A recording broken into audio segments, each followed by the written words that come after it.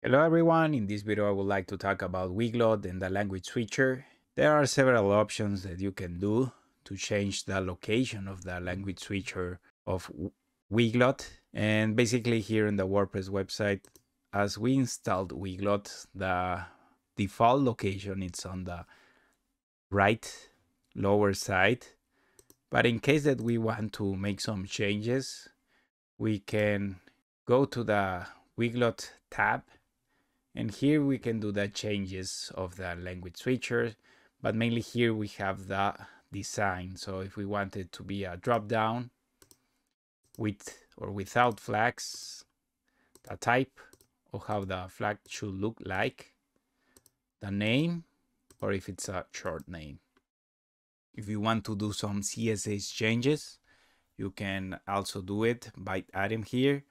Also, Weglot has a set of examples on their website that you can use. I will leave also the link in the description if you want to check out the examples. But also it's important to tell that your default settings on your theme in WordPress will also have an effect on how the language switcher will look like.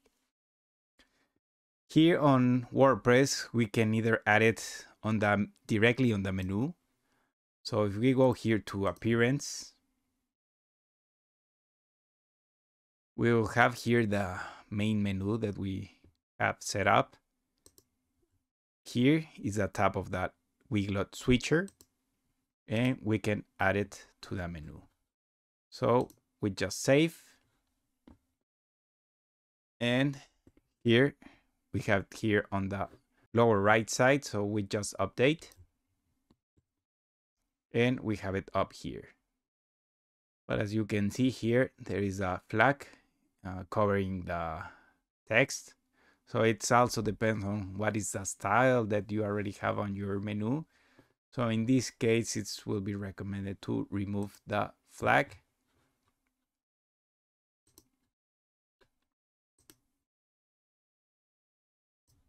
And as we update, we will just have the text. Another option is to have it side by side.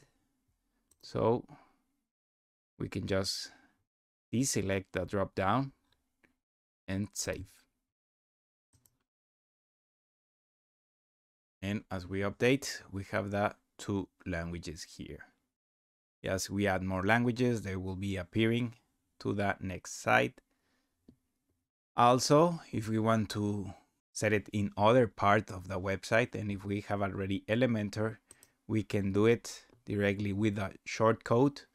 Or so if we want to add it to Elementor, we can copy the shortcode, go to the edit section of the header,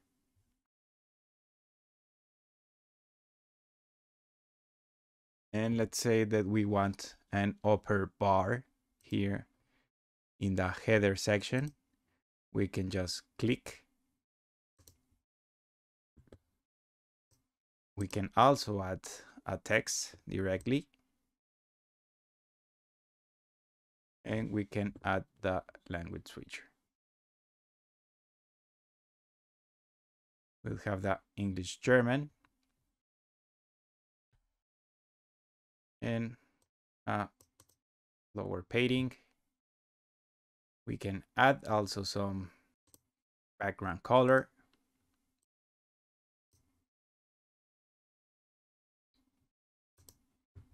We can update, and going back to the design section, we can add the flags.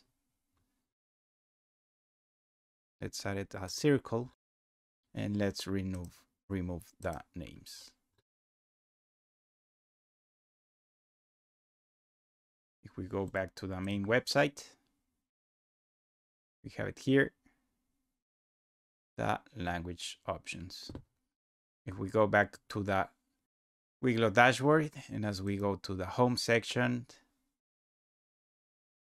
and to the translation by languages, we can add another language. Let's add, for example, French. And let's go back here to the main website. Let's update. Now we have the French flag, and in this way we can be adding more languages. As well, if we want to change the flag, we can go here to the settings area, and we will have here in the language switcher the option to change the flag here. For in case of German, if we want to change it to Switzerland, we can do the change, and also we can restore to the main settings.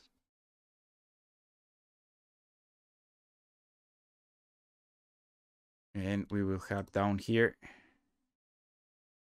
the changes again of that language switcher. So these are some options to do the Weglot Language Switcher changes here in WordPress.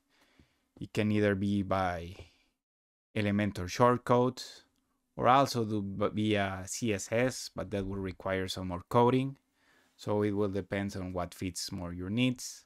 Also consider that if you add it here in the menu, it will take the already pre-established design of the menu. If you have some questions, some comments, don't hesitate to write down. Thanks for watching.